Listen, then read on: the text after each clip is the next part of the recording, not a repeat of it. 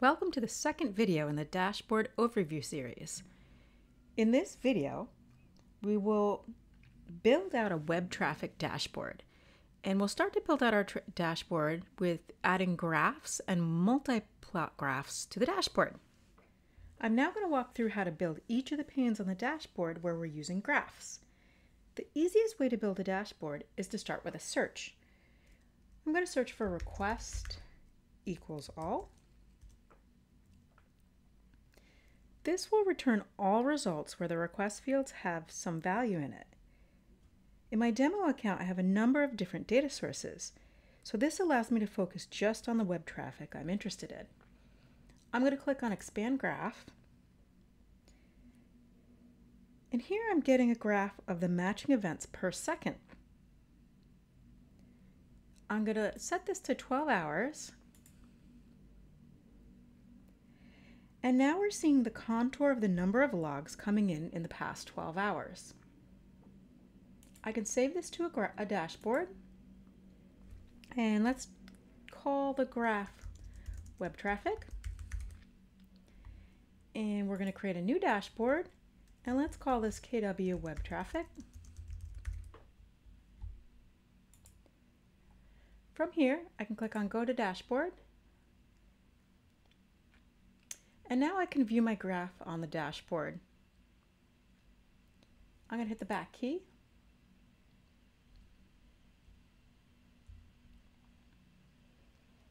Now if I want to add another graph, looking at my time MS facet, this is a numeric facet, and because it's numeric, I have the ability to graph values, and I'm looking at the value of this facet over time. So I'm going to click on Graph Values. You can see I'm using the mean function to represent this. There are other functions as well. I can check off 90th and 99th percentile, for example, which gives me a visual representation of the average response time, but also shows me the outliers as well. This way I can get a sense of the folks that are having the worst experience on the website and what their performance looks like. So let's save this to our dashboard.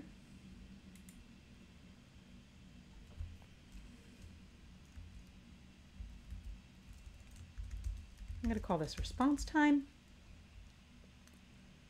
And we're going to save to existing dashboard this time.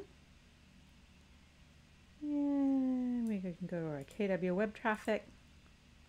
Now if I click on Go to Dashboard, I can see I have both my graphs now on the dashboard. Within the response time graph, if I click on the magnifying glass, this allows me to go back to my graph. So if I click on mean, for example, this is taking me right back to that graph page. I can also get a breakdown of my response time looking at my various facets. If I click on page here, the page facet shows each of the different web pages on my site. So I'm going to choose to break down by page. I can see the relative performance of each page. I can see that my login page is spiking every few hours, and my home and profile pages tend to take longer to load on average than the rest of the pages. I'm going to add this to my dashboard as well.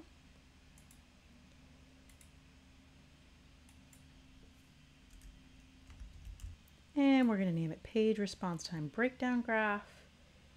We're going to add it to our existing dashboard.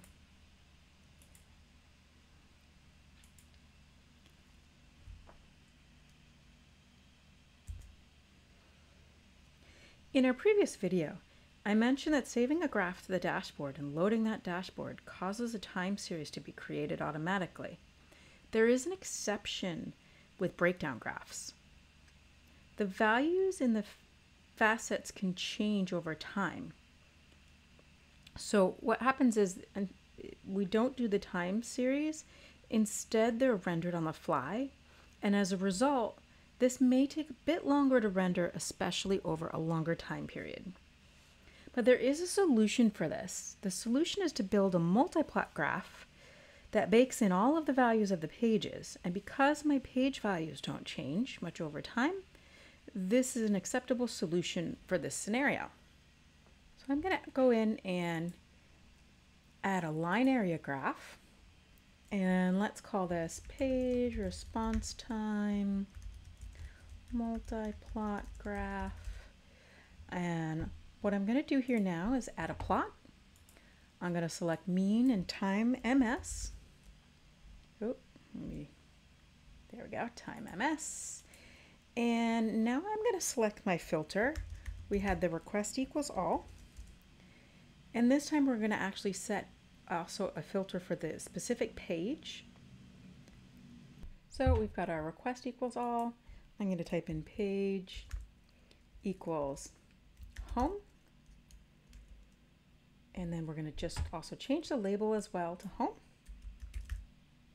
And click OK. I'm going to go in and add another plot. Again, we're going to select mean, time MS. And we're going to do request equals all. And page, this time we're going to do profile.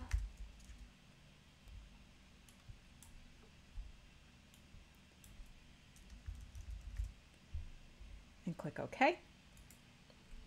Now I can keep adding in each of my pages here, but let's just click OK. And I'll show you something that will help save a little bit of time. Now that we have a few plots selected, if I go in and click on Edit JSON, this will allow me to go in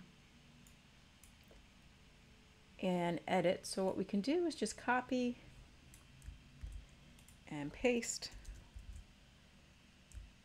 There we go. And what we're going to do instead of home, we'll do login. And we want to change the label as well.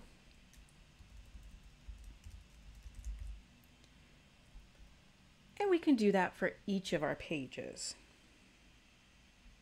So now that I have my multiplot graph, you'll notice if I switch the time to a little bit further out, let's just say 3D, and that's 3 days to now.